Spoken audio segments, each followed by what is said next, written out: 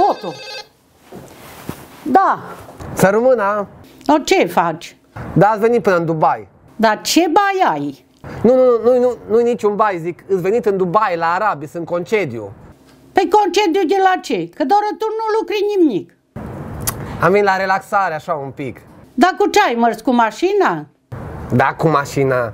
Cu avionul, că-s 5.000 de kilometri mai departe, un pic. Gândești că te mâncă undeva. În loc să stai liniștit acasă, tot umbli, să-ți vadă curul cărarea. No, bine, bunică, dar am un tânăr, am de vizitat. Și pe mine când mă vizitezi? Când ești mai bătrân? Promit că vin și la tine după ce mă întorc. Ce să-ți aduc de aici? Să nu-mi aduci vreo răceală de acolo, mă, că după cum te văd că ești în tricou, mă, și pe aici ai frig. Tu te și pune oarice pe tine, mă, să nu te răcești. Dar e cald aici, îți vreo 35 de grade. Doamne fer, no, pe atunci bagă-te la umbră, mă, să nu te tuioșești de cap. Dar la cine te-ai dus acolo? La cine să mă duc, că n-am pe nimeni aici. Dar pe unde stai? Îs la hotel, la etajul 47, fii atent ce fain să vede. Vezi? Tu l-ai că mă îmbăt de cap numai când te văd.